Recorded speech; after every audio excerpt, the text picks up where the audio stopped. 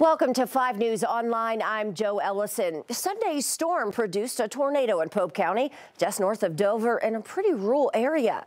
Winds damaged buildings and knocked down trees and power lines.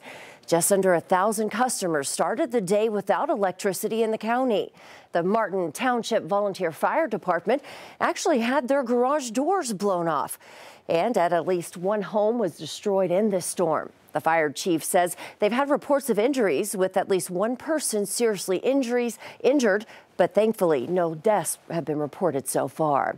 Now, before we get to other stories, let's check in with meteorologist Zach Scott to make sure we're clear with this weather. Hey, Zach.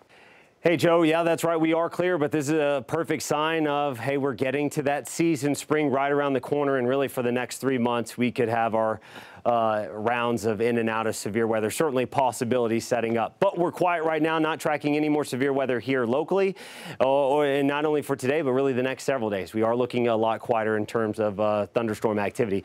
All right, we've got temperatures today going to be a little cooler, lower 40s on the backside of that system, dragging in much colder air. Lower 40s to mid 40s northwestern Arkansas, mid to upper 40s down towards the River Valley. A chilly night heading into our Tuesday morning. We'll start out likely with the 20s. We are tracking a chance for some showers as we get into Tuesday as well, mainly during the afternoon hours. Quick moving system, better rain chances central Arkansas to south Arkansas. We're going to be on the northwest side of it, but we'll likely be tracking at least a few scattered showers down towards the River Valley. We'll continue to keep our eyes on that. Looking a lot colder, unfortunately, as we get into next Friday.